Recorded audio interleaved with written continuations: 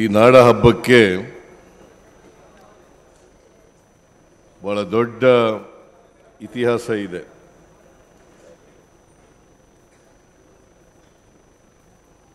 ಎರಡು 2023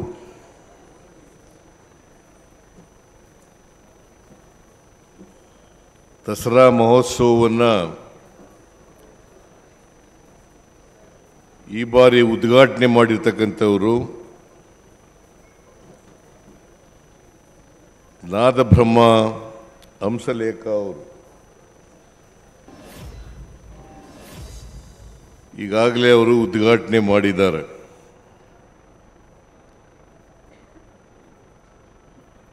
ನಾದಬ್ರಹ್ಮ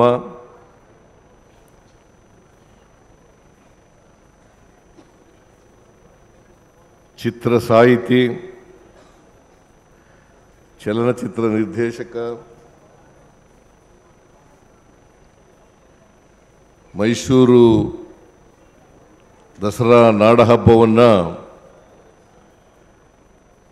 ಉದ್ಘಾಟನೆ ಮಾಡಿದಂಥ ಶ್ರೀ ಹಂಸಲೇಖ ಅವರೇ,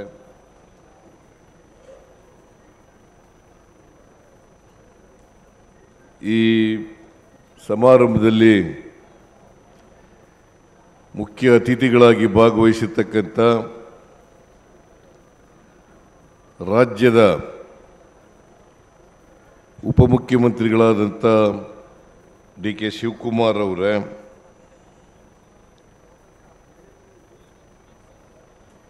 ಮೈಸೂರು ಜಿಲ್ಲಾ ಉಸ್ತುವಾರಿ ಸಚಿವರು,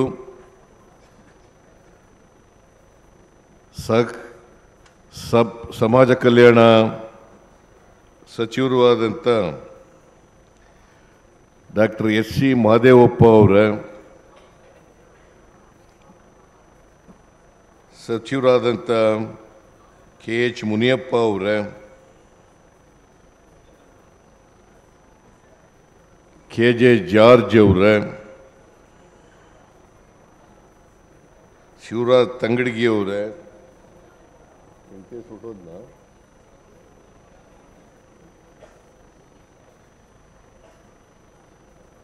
ಈ ಸಮಾರಂಭದ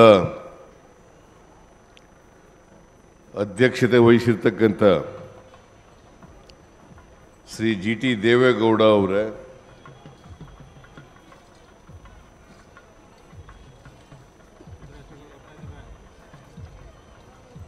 ಮೈಸೂರು ನಗರ ಪಾಲಿಕೆಯ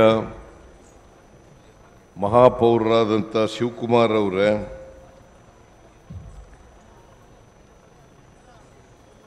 ಲೋಕಸಭಾ ಸದಸ್ಯರಾದಂಥ ಶ್ರೀ ಪ್ರತಾಪ್ ಸಿಂಹ ಅವರೇ, ಮಾಜಿ ಸಚಿವರು ಶಾಸಕರು ಆದಂಥ ತನ್ವೀರ್ ಸೇಠ್ ಅವರೇ,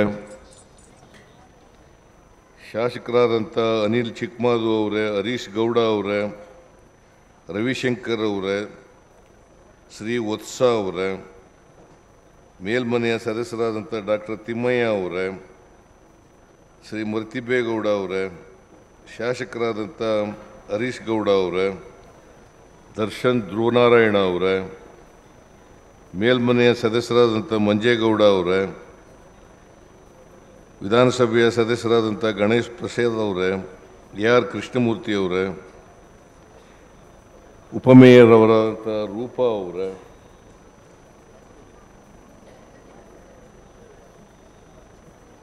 ಎಲ್ಲ ಆದ್ರಲ್ಲ ಆಯ್ತಲ್ಲ, ಗಣೇಶಂದು ಆಯ್ತು.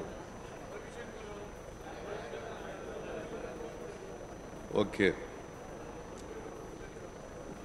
ಜಿಲ್ಲೆ ಮತ್ತು ರಾಜ್ಯದ ಎಲ್ಲ ಅಧಿಕಾರಿ ಸ್ನೇಹಿತರೆ, ಇಲ್ಲಿ ಆಗಮಿಸಿರ್ತಕ್ಕಂಥ ಎಲ್ಲ ಆತ್ಮೀಯ ಸೋದರ ಸೋದರಿಯರೇ, ಮಾಧ್ಯಮದ ಎಲ್ಲ ಗೆಳೆಯರೇ, ವಿದ್ಯುಕ್ತವಾಗಿ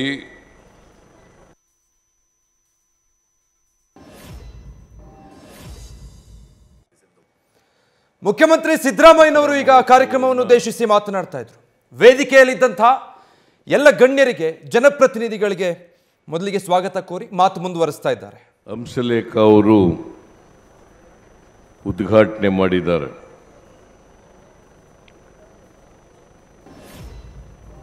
ನಾವು ದಸರಾ ಉನ್ನತ ಮಟ್ಟದ ಸಮಿತಿಯಲ್ಲಿ ತೀರ್ಮಾನ ಮಾಡಿದ್ದು ಈ ಬಾರಿ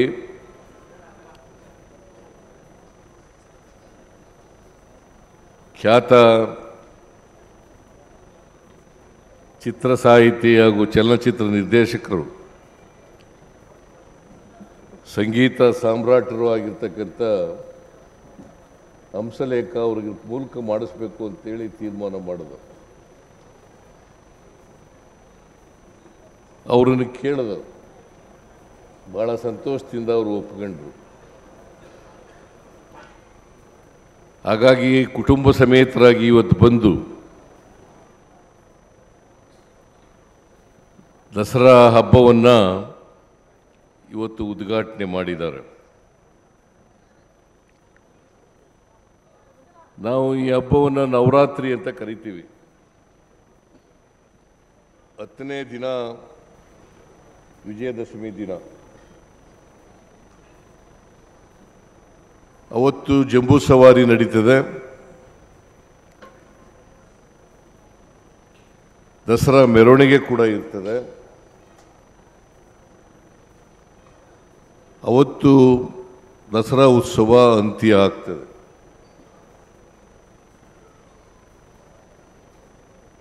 ಈ ದಸರಾ ಉತ್ಸವ ವಿಜಯನಗರದ ಸಾಮ್ರಾಜ್ಯರು ನಡೆಸ್ತಾ ಇದ್ದಂಥ ಉತ್ಸವ ಇದು. ಮೈಸೂರು ನಾಡು, ಮೈಸೂರು ಪ್ರಾಂತ್ಯ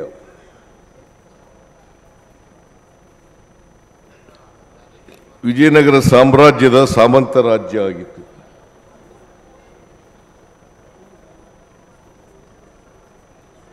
ವಿಜಯನಗರದ ಸಾಮ್ರಾಜ್ಯ ಪತನ ಆದ ಮೇಲೆ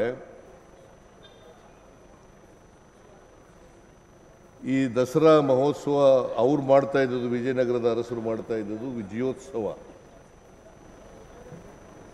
ವಿಜಯನಗರದ ನಿಮಗೆಲ್ಲ ಕೇಳಿದ್ದೀರಿ, ತಿಳ್ಕೊಂಡಿದ್ದೀರಿ. ವಿಜಯನಗರ ಸಾಮ್ರಾಜ್ಯ ಇದೆಯಲ್ಲ, ಭಾಳ ಸಾಂಪ್ರದಾಯಿಕವಾಗಿ ಸಮೃದ್ಧಿಯಿಂದ ಕೂಡಿದ್ದಂಥ ನಾಡು.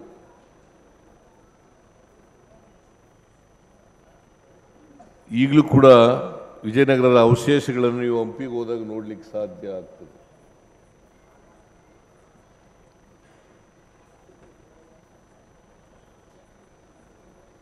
ಎಷ್ಟು ಮಟ್ಟಿಗೆ ಅದು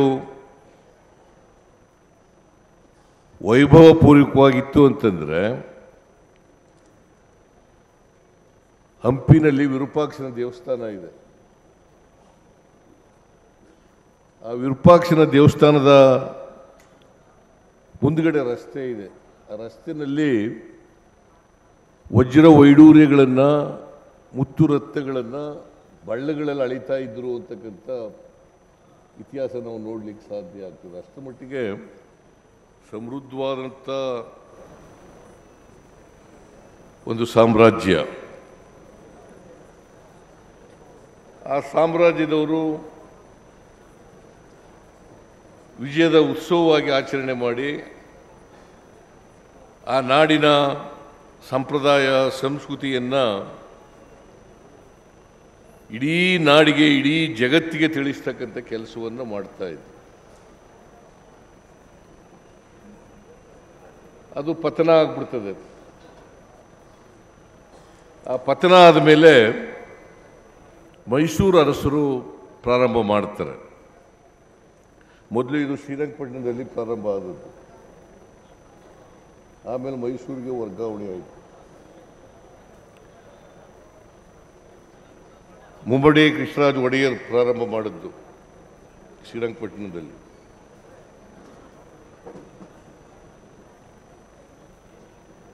ಆಮೇಲೆ ಮೈಸೂರಿಗೆ ರಾಜಧಾನಿ ಶಿಫ್ಟ್ ಆದಮೇಲೆ ಮೈಸೂರಿನ ಅರಸರು ಮೈಸೂರಿನಲ್ಲಿ ಬಹಳ ವಿಜೃಂಭಣೆಯಿಂದ ಈ ದಸರಾ ಮಹೋತ್ಸವವನ್ನು ಮಾಡ್ತಾ ಇದ್ದಾರೆ.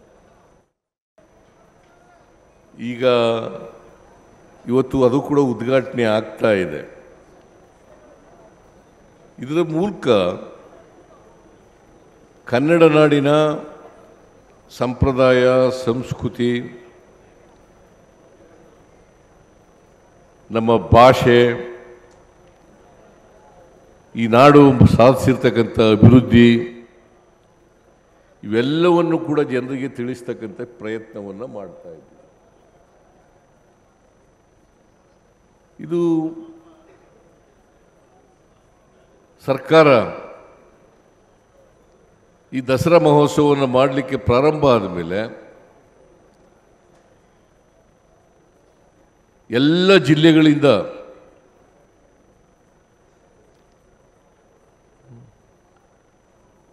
ಆಯಾಯ ಜಿಲ್ಲೆಯಲ್ಲಿರ್ತಕ್ಕಂಥ ಸಂಸ್ಕೃತಿ ಸಂಪ್ರದಾಯಗಳನ್ನು ಜನರಿಗೆ ತಿಳಿಸ್ತಕ್ಕಂಥ ಕೆಲಸ ನಡೀತದೆ.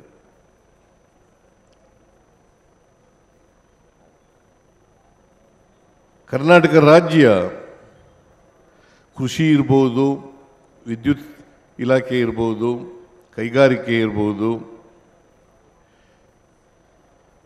ಸಾಮಾಜಿಕ ಕ್ಷೇತ್ರ ಇರ್ಬೋದು, ಎಲ್ಲ ಕ್ಷೇತ್ರಗಳಲ್ಲಿ ನಾವು ಸಾಧಿಸಿರ್ತಕ್ಕಂಥ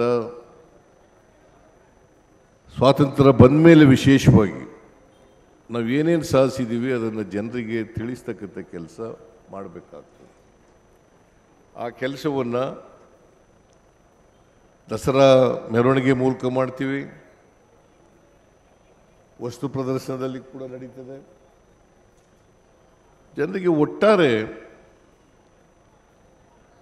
ಕನ್ನಡ ನಾಡಿನ ಸಮೃದ್ಧಿಯನ್ನು, ವೈಭವವನ್ನು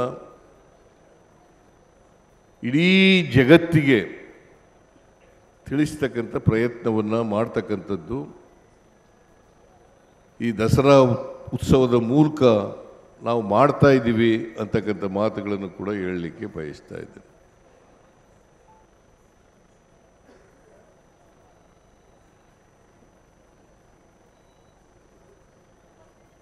ಕಲೆ, ಸಂಸ್ಕೃತಿ, ಸಂಗೀತ, ನಮ್ಮ ನಾಡು ಭಾಳ ಸಮೃದ್ಧವಾಗಿದೆ. ಬಹುಶಃ ಹಂಸಲೇಖ ಅವರು ಭಾಳ ವಿವರವಾಗಿ ಮಾತನಾಡಿದರು.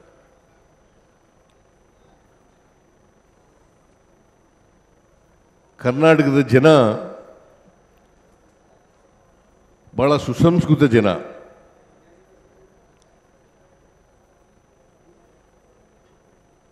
ನಮ್ಮಲ್ಲಿ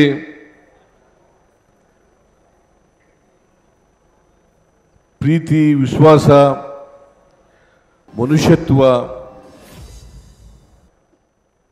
ಮೊದಲಿಂದಲೂ ಕೂಡ ಈ ಗುಣಗಳನ್ನು ಮೈಗೂಡಿಸ್ಕೊಂಡಿರ್ತಕ್ಕಂಥ ರಾಜ್ಯ. ನಾವೆಲ್ಲರೂ ಕೂಡ ಮನುಷ್ಯರಾಗಿ ಬಾಳಬೇಕಾಗಿರ್ತಕ್ಕಂಥದ್ದು.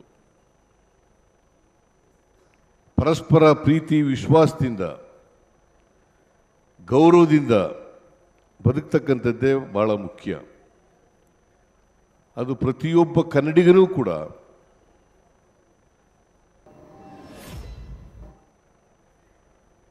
ಎಲ್ಲ, ಯಾವುದೇ ಜಾತಿ ಸೇರಿರಲಿ, ಯಾವುದೇ ಧರ್ಮಕ್ಕೆ ಸೇರಿರಲಿ, ಎಲ್ಲರನ್ನೂ ಪ್ರೀತಿಯಿಂದ, ಗೌರವದಿಂದ ಕಾಣ್ತಕ್ಕಂಥದ್ದು ಅತ್ಯಂತ ಅವಶ್ಯ. ಇಂದಿನ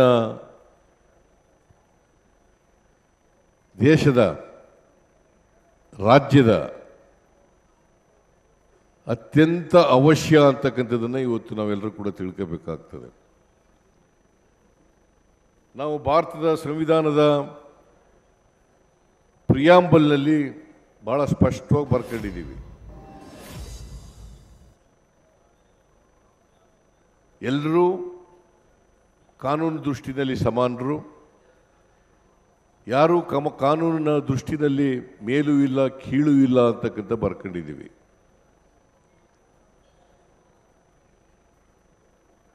ಎಲ್ರಿಗೂ ಸಮಾನ ಅವಕಾಶಗಳನ್ನು ಕಲ್ಪಿಸ್ಕೊಡ್ತೀವಿ ಅಂತಕ್ಕಂಥ ಮಾತುಗಳನ್ನು ಹೇಳ್ಕೊಂಡಿದ್ದೀವಿ.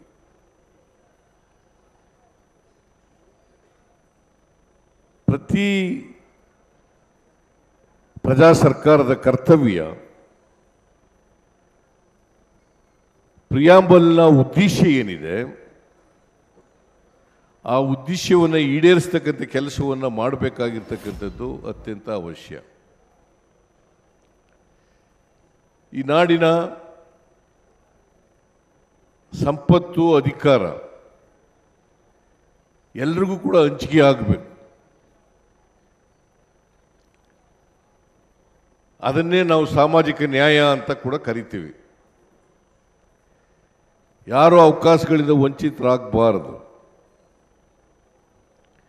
ಎಲ್ರಿಗೂ ಅವಕಾಶಗಳು ಸಿಕ್ಕಬೇಕು.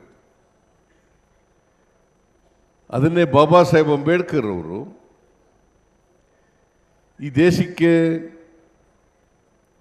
ಸ್ವಾತಂತ್ರ್ಯ, ರಾಜಕೀಯ ಸ್ವಾತಂತ್ರ್ಯ ಬಂದರೆ ಸಾಲದು, ಅದು ಸಾಮಾಜಿಕ ಸ್ವಾತಂತ್ರ್ಯ, ಆರ್ಥಿಕ ಸ್ವಾತಂತ್ರ್ಯ ಸಿಕ್ಕಿದಾಗ ಮಾತ್ರ ದೇಶಕ್ಕೆ ಸ್ವಾತಂತ್ರ್ಯ ಬಂದದಕ್ಕೆ ಸಾರ್ಥಕ ಆಗ್ತದೆ ಅಂತಕ್ಕಂಥ ಮಾತುಗಳನ್ನು ಹೇಳಿದರು.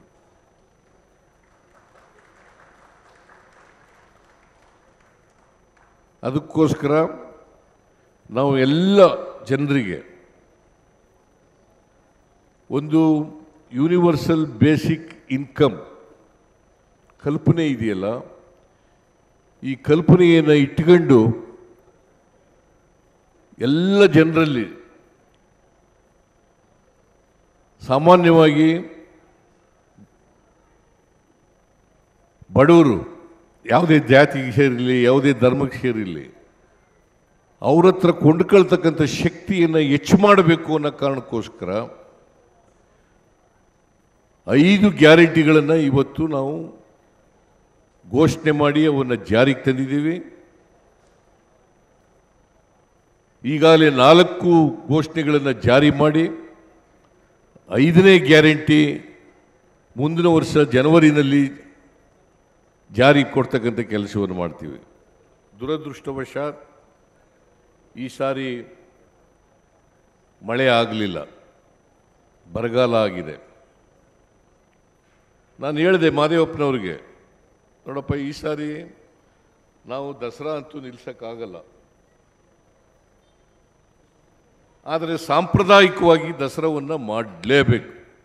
ಯಾಕಂದರೆ ಜನನೂ ಕೂಡ ಅದನ್ನು ಅಪೇಕ್ಷೆ ಮಾಡ್ತಾರೆ, ನಾವು ಮಾಡಲೇಬೇಕಾಗ್ತದೆ. ದಸರಾ ಸಾಂಪ್ರದಾಯಿಕವಾಗಿ ಮಾಡಬೇಕು. ಯಾವುದೇ ಕಾರಣಕ್ಕೆ ದಸರಾ ಮಹತ್ವ ಕಡಿಮೆ ಆಗಬಾರ್ದು ಅಂತಕ್ಕಂಥ ಮಾತುಗಳನ್ನು ಹೇಳಿದ್ದೆ. ಅದೇ ರೀತಿ ಇವತ್ತು ರಾಜ್ಯ ಸರ್ಕಾರ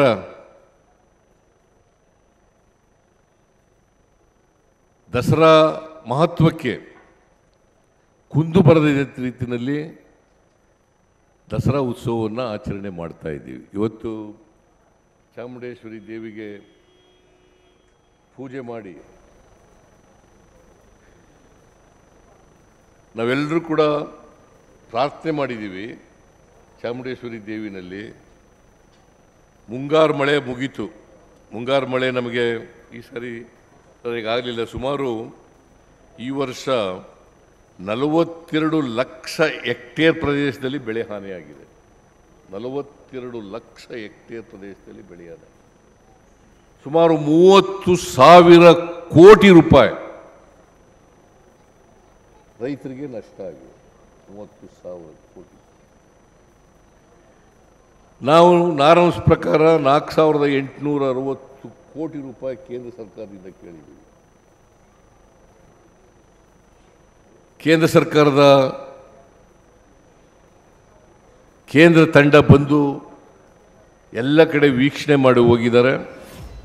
ನಾವು ನಿರೀಕ್ಷೆ ಇಟ್ಕೊಂಡಿದ್ದೀವಿ 4,860 ಕೋಟಿ ಬರ್ತದೆ ಅಂತೇಳಿ.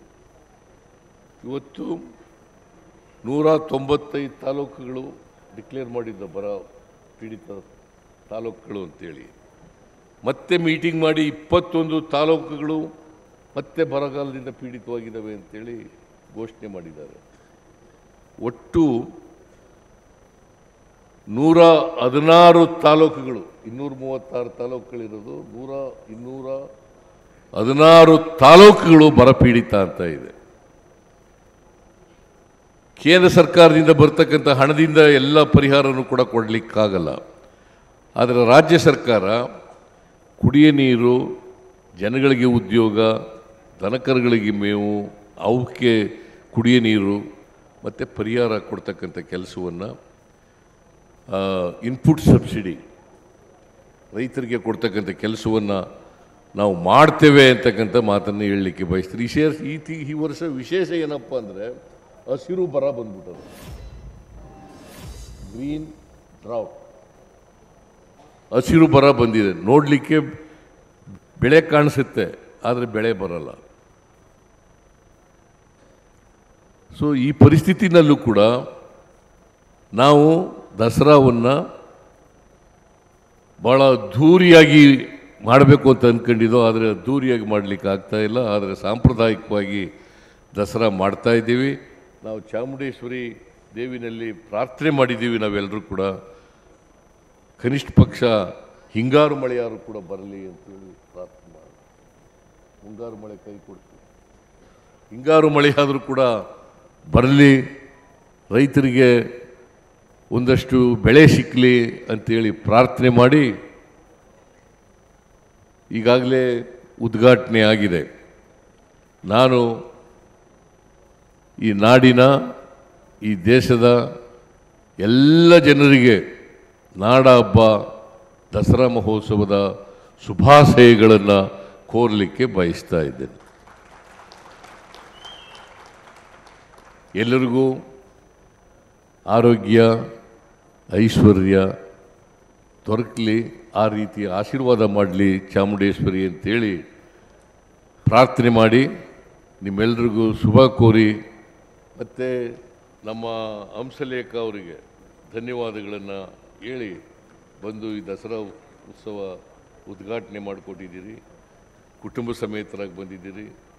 ನಿಮಗೆ ಆರೋಗ್ಯ ಐಶ್ವರ್ಯ ದೊರಕಲಿ, ನಿಮ್ಮ ಕುಟುಂಬದವರಿಗೆ ಎಲ್ಲ ಕೂಡ ದೊರಕಲಿ ಅಂತೇಳಿ ಶುಭ ಕೋರಿ ನಿಮ್ಮೆಲ್ಲರಿಗೂ ಮತ್ತೊಮ್ಮೆ ದಸರಾ ಹಬ್ಬದ ಶುಭಾಶಯಗಳನ್ನು ಕೋರಿ ನಾನು ಮಾತು ಮುಗಿಸ್ತೇನೆ. ನಮಸ್ಕಾರ. ನ್ಯೂಸ್ ಫಸ್ಟ್, ನಿರ್ಭೀತಿಯಿಂದ ನಿಮ್ಮ ಪರವಾಗಿ.